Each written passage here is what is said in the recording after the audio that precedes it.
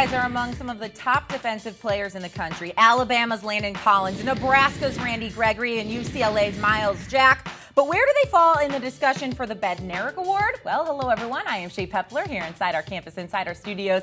And this morning, Monday morning, the very early preseason watch list for that Bednarik Award came out. So alongside our managing editor, Fiutak. Pete, I want to hear your top three favorites to win the Bednarik Award. Let's go 3-1. Let's start with number 3. Who you got? I'm going to go with the flashy stats and the pass rusher, starting with Joey Bosa out of Ohio State. That defensive line's phenomenal. Michael Bennett, the defensive tackle, is the best player on that defensive line, but it's an NFL front four, and Bosa is going to benefit from it. He's going to be able to run free, get in the backfield whenever he wants to. He came on at the end of last year and showed why he was such a superstar recruit in 2013. I think this year he comes up with double-digit stats, comes up big in big games. My second guy, Randy Gregory out of Nebraska, another great pass rusher. He's going to do it all for a very good Nebraska defensive line that could be the second best in the Big Ten behind the Buckeyes. I think Gregory's going to put up huge statistics this season. And finally, the guy who's probably not going to put up the big stats, but is going to be the leader of the great defense for Alabama, Trae linebacker. The Tide linebackers don't put up the flashy, gaudy numbers,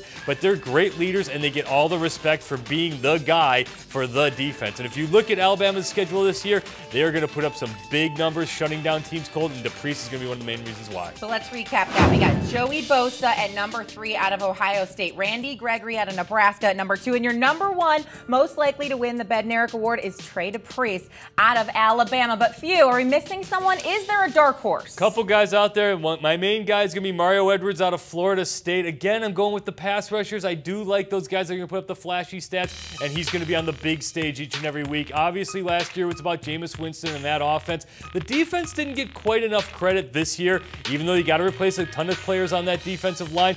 Edwards is going to shine. He is athletic. He's the type of guy NFL teams want, and I think he's going to be one of those guys that each and every week we're going to be watching and saying, that guy is a difference maker. Watch out for Mario Edwards. Mario Edwards out of Florida State. Keep your ear open for him. December 11th, we will find out who wins that. Pete Fiutak, thanks so much for the insight. Well, what about the most outstanding player in college football? Find out what Pete Fiutak thinks about who will take home the Maxwell Award. You can find that only on CampusInsiders.com.